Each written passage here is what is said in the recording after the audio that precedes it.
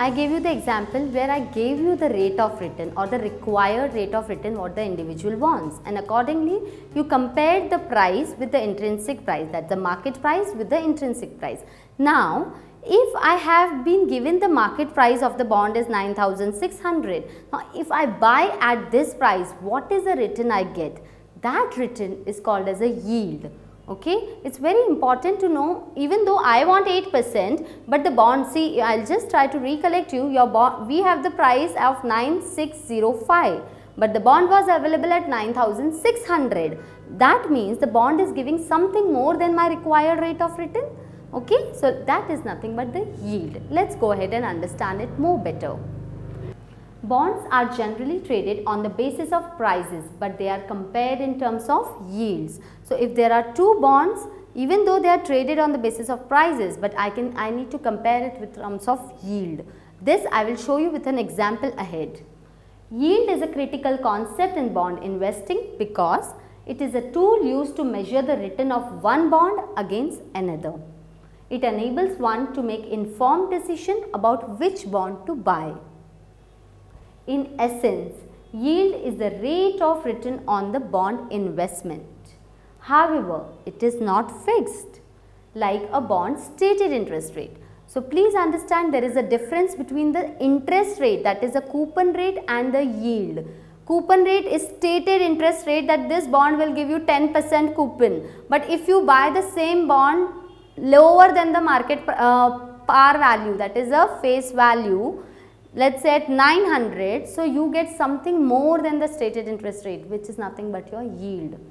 It changes to reflect the price movements in a bond caused by the fluctuating interest rates. So yield keeps on changing on the basis of the changes in the price. The following example illustrates how yield works. Let's go ahead and see this example.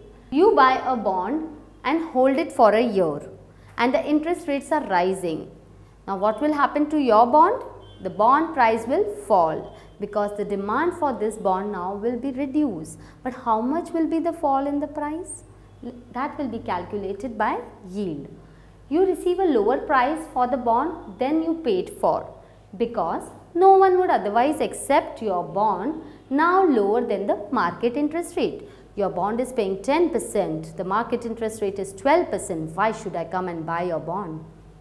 Although the buyer will receive the same amount of interest as you did and will also have the same amount of principal returned at the maturity, but the buyer's yield or the rate of return will be higher than yours because the buyer paid a less for the bond. So if this bond which is floating at 10%, the price gets reduced, let's say 800. Now I am a new investor, if I buy at 800, my yield, my real rate of return will be something more than the stated interest rate. Why? Because I bought the things at a lower price than the face value. At the end, of course, I will get the face value, so I make a capital gain there, so which increases my yield. Yield is commonly measured in two ways, current yield and yield to maturity. Now current yield is the annual return on the amount paid for the bond regardless of its maturity. Now current yield, as the name suggests, it's current. If I buy the bond today, in a year's time how much will be my yield? It is calculated as annual interest divided by price.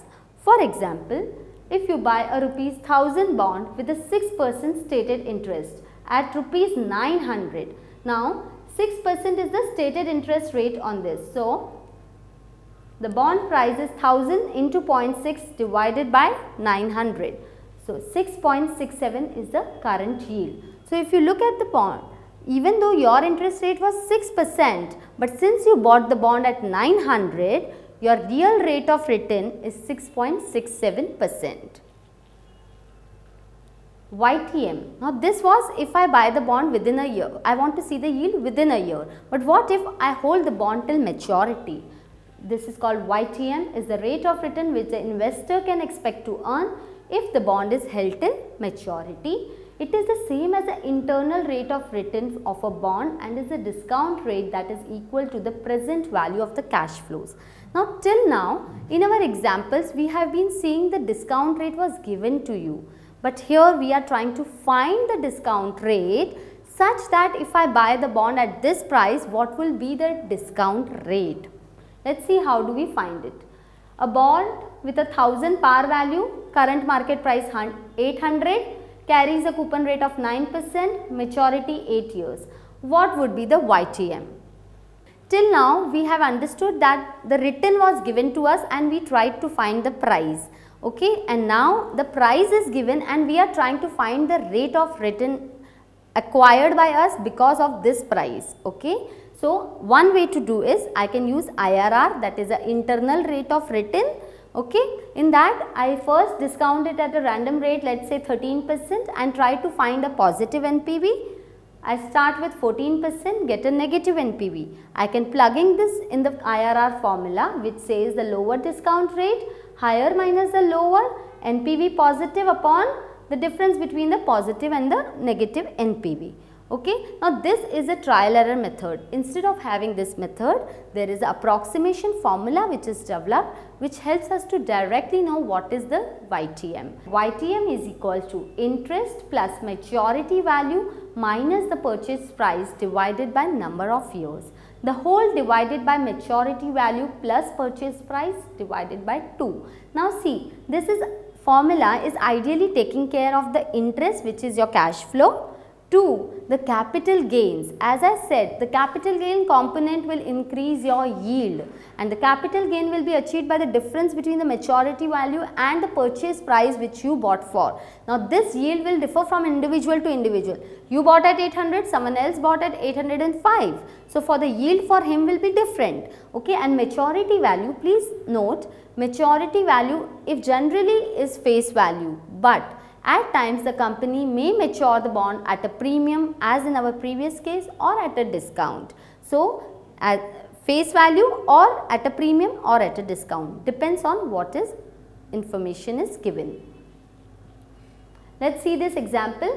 Calculate the YTM of each bond. Bond A, coupon rate 12%, 10 years, face value 100, market price is 70. Bond B, 10%, 6 years, market price is 60.